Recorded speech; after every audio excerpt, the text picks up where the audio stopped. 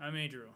I'm a DevOps engineer, and in my spare time, I strive to learn new things. It's my hope that with this channel, I can share the things that I learn, tips and tricks, how-tos, and reviews of software and hardware tech that I use. In today's video, we're going to talk about 2 shell client applications that you can use on a mobile device, their differences, their similarities, and which one may be the better of the two. With that being said, let's jump into it. Blink and Termius are the shell clients that we're going to talk about today. They allow you to open up SSH, secure shell, or MOSH, mobile shell, connections to remote servers. This is super handy when you're on the road. Granted, we are in 2021 and we're still feeling the effects of 2020, so that may not be occurring as frequently as it used to. But it's still really handy if you're using like an iPad as your daily driver, laptop replacement, or if you just don't have physical access to your desktop at that specific time. Personally, I came across these products specifically because I did try to implement the iPad into my daily workflow as my laptop replacement. Now, I do a lot of development work on the side, and so I still needed to be able to access development tools that I just wasn't able to get on the iPad. So all my testing has been done on the iPad, and that's where I'm coming from with this video. Now, that being said, the Termius client can be used on other styles of devices. It can be used on Linux operating systems, Windows, Mac OS, Android, or iOS. But what's really powerful about these tools is that if you're really familiar with the terminal and you use a terminal in your daily work, then as long as you have an internet connection and an iPad, you can totally get work done through one of these clients. Now, let me preface this with a couple things. First, you're going to need a remote server to connect to. A reason, of course, to connect to that server, some credentials to allow the connection to take place in that server, and of course, an iPad, or if you're going with Termius, another mobile device. Let's talk about Blink Shell for a moment. Blink is iOS and iPad specific, so you're not going to be able to get access to this on another type of device. It is a paid application with about a $20 upfront cost. It does offer pretty robust features like native SFTP support. You're also able to sync your hosts with the iCloud, and of course that does not include your SSH keys because that is considered secret information. So Blink just doesn't allow the syncing of those keys across devices. You do have the ability to use keys though, instead of just using a username and password, and I always prefer to use keys wherever I can. You can set up hosts, default users, your terminal appearance, keyboard, notifications, and several other things. Now, what I really love about Blink is that when you open up the application, it opens up right into a Unix terminal. This allows you to use Unix commands directly on your iPad.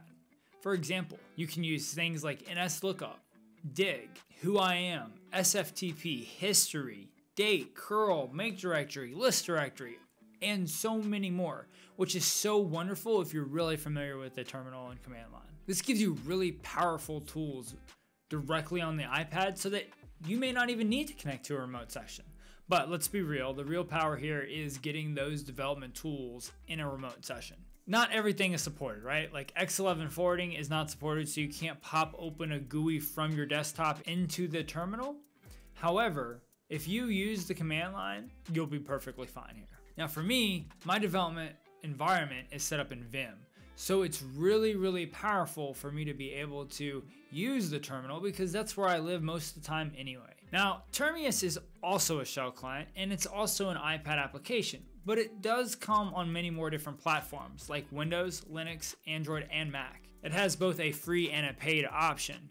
Now, with the free option, you don't get some of those features like SFTP support, and the paid option is via subscription instead of one-time payment.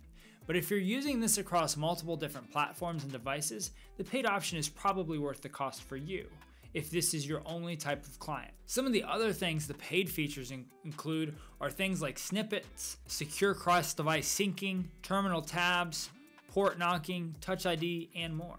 Termius also offers both SSH and MOSH connections, and it's a little bit more graphical. It does not open directly into a terminal when you open the application. Instead, it opens up to a configurator where you can click on things to go ahead and make those SSH connections. So if you're looking for Unix commands directly on your iPad, Termius may not be the solution for you. The paid option is listed as about $8.33, but it's billed annually, and it is a reoccurring subscription. So it is definitely more expensive than Blink in the long term and short term. But with that, you get access to this in more than just the Apple ecosystem. All in all, both Blink and Termius are super powerful tools, and they both have pros and cons. Personally, I prefer one-time payments over subscriptions. Plus, I only use the Apple ecosystem in terms of my personal devices. Granted, most of my time is still spent on a Linux OS anyway.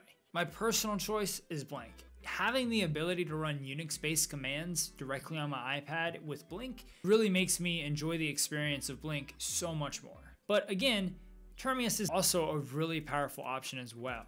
It just doesn't suit my specific use cases as good as Blink does. But if you're looking to use something like on an Android device or looking for something to use on Windows, then Termius certainly could be an option for you.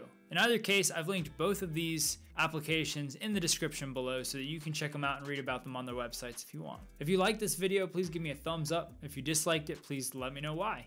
And if you want to see more content like this, please subscribe to my channel. Thanks for watching. I'll catch you in the next one.